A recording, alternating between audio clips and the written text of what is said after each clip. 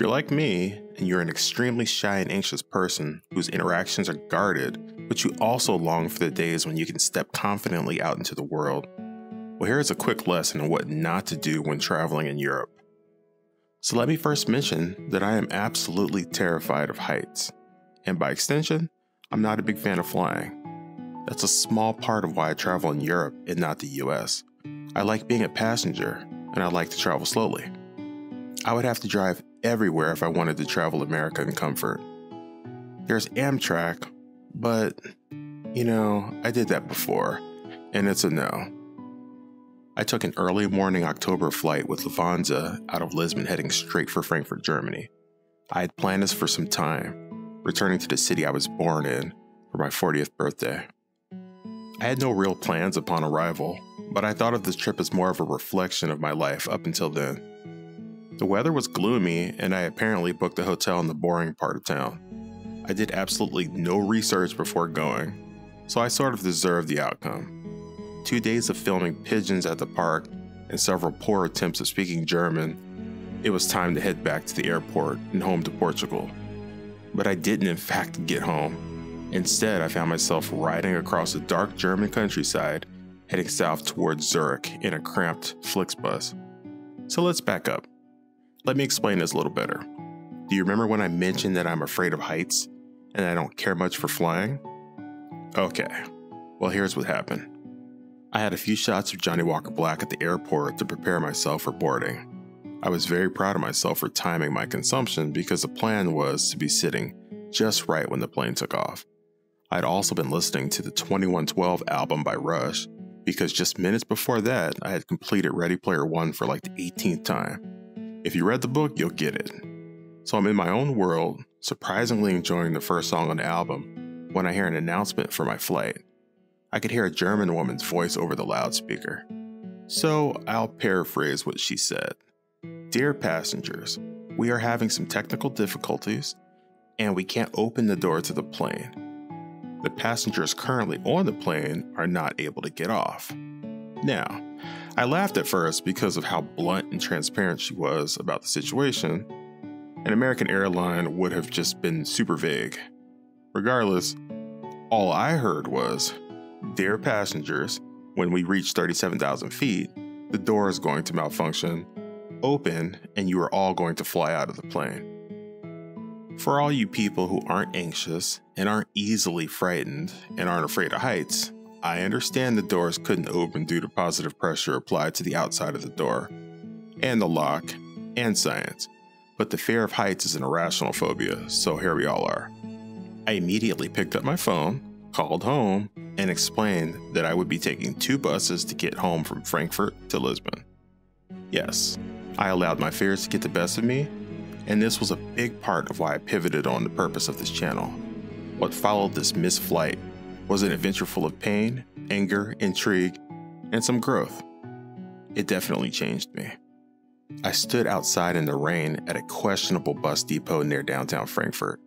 I waited for my bus, and this is 2 hours after arriving from the airport. There were several large crowds of people standing near my stop, and to my horror, they were all getting on the same bus. I stood there fighting back a panic attack, holding on to my last hope that maybe I wouldn't have anyone sitting next to me. So I'm about 250 pounds now, but at the time I was closer to 280. The weight sits well on me though. You wouldn't think I weighed as much as I do. That's what happens when you're a muscular fat guy. Anyways, I get lucky and nobody sits next to me. My anxiety level just dropped. A few stops later, a very small lady gets on the bus, finds her seat next to me, says hello, leans her seat back all the way, puts a mask on, and goes straight to sleep. I got real lucky here. I even got a little bit of sleep. A few hours later, I got off the bus in Zurich to switch to my second bus, which was 80% of the ride. Flixbus must have partnered with a third-party service because this new bus was a nightmare. The whole point of using Flixbus was to enjoy the Wi-Fi service that came with the purchase. The first leg of the journey to Zurich, it was perfectly fine. The entire remainder, all the way from Zurich to Lisbon, was going to be with no Wi-Fi and no chargers, no restrooms for number 2, and no stops long enough to find a restroom. Oh, and no water. To top that off, the bus attendant was harassing the women on the bus, left an African woman at a stop due to a mix-up, and then laughed about it as we drove off, and later kept asking me why I was going to Portugal to visit if I didn't speak Portuguese, which I thought was weird since I didn't say I was moving there. I even had an American passport. I thought it was weird. My response? Are you asking why people travel? Of course, nothing. At this point, my anxiety is 8 out of 10, and it stays like this until we get a few hours into France. And by the way, now I have somebody sitting next to me. Just shy of reaching Valence, we stop for an actual break at a large rest stop off the highway. It looks just like a rest stop in the US, and so I get off to catch my breath and examine the state of my mental health. I realize I'm not going to be able to do this for 30 more hours, so I purchase a flight for the next day out of Lyon, France, and I plan to get off the train in Valence. From Valence, I'll be able to take a train directly to Lyon. Once we arrived in Valence, I told the very bad bus attendant to open the storage so I could get my backpack and that I was getting off here. He asked why, and I said, I just want to get off here, and I walked from the bus stop towards where I saw restaurants. I got lucky and found a hotel right across the street from the train station. My entire stress level went back down to 2 or 3. I got something to eat and I passed out. The next day, I checked out the city a bit and made my way to the train station heading for Lyon. The ride was smooth like butter on toast. It was beautiful. A bit cramped, but I opted for the first class and I was rewarded with a few extra centimeters of wiggle room. 70 minutes later, I was in Lyon. Lyon was beautiful. I felt at home there. The people were really pleasant. My anxiety remained stable as I took the express train directly to the airport. I decided just to hang around the airport for a few extra hours to kill some time and to prepare myself for flying. My flight was scheduled to leave at 9:30 p.m. but got delayed several times until it ended up just being canceled around 3 a.m. Yep, that happened.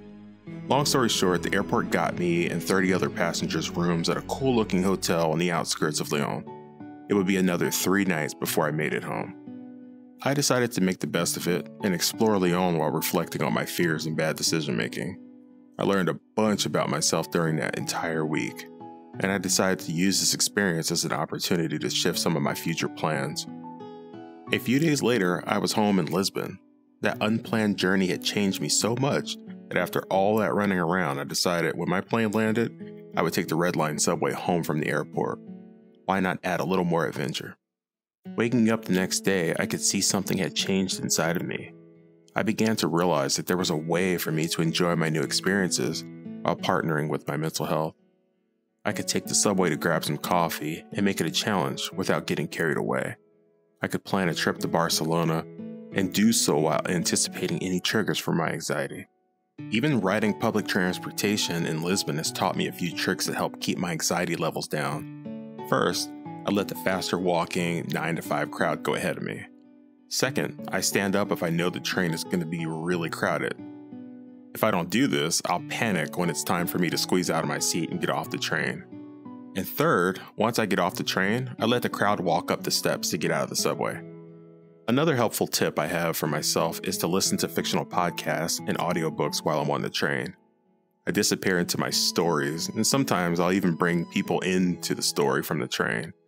This helps to lower the chances of a panic attack happening to me while I'm on the train. Same with the people who look at me and don't break eye contact. It's not like America, where it feels like a contest of who's going to look away first. They just keep looking at you here. So I'll just close my eyes, lean my head back, and reabsorb myself in my media. Coming from the southwestern US, I'm just used to having more personal space.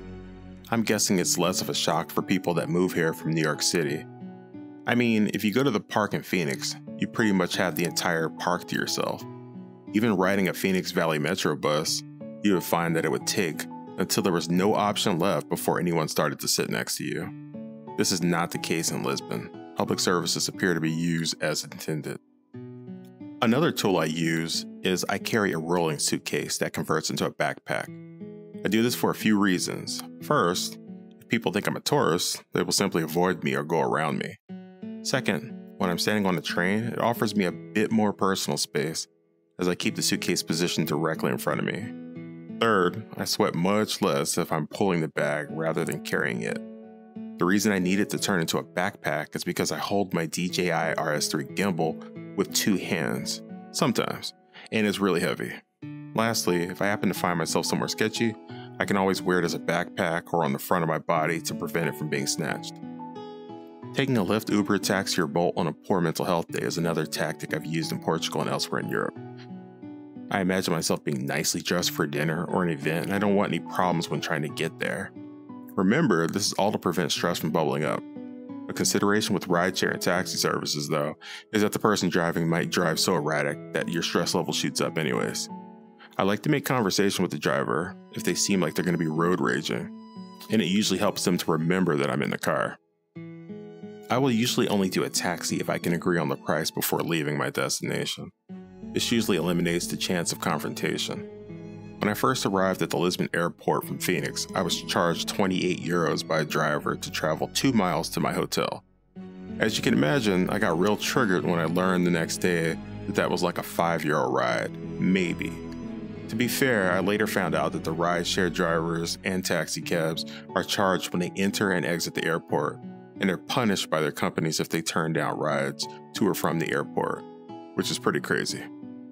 The utilization of parks and services in such a densely packed city has clearly given way to a culture where people are comfortable being near one another. Even though I'm a very shy person, I find this beautiful. Mental health is my priority, and there are plenty of ways to explore while still maintaining my sanity. Navigating through a major metropolitan can trigger an anxiety attack, so it's important for me to explore the city my way. Small challenges here and there are what will change me as a person. Being more open continues to be my goal. I choose to take crowded trains rather than buying a car. I choose to head to the mall where people are gathered rather than buying all my stuff online. These choices are freeing something I've hidden deep inside myself. I'd like to find out what that is. I invite each of you to subscribe to my channel. Each week I will discuss how I am coping with my anxiety, how I make the most out of life being this shy, and how I will no longer allow fear to define my path forward. Please check me out on Instagram, Facebook, Twitter, and see my blog at travelandmath.com. Thanks everyone.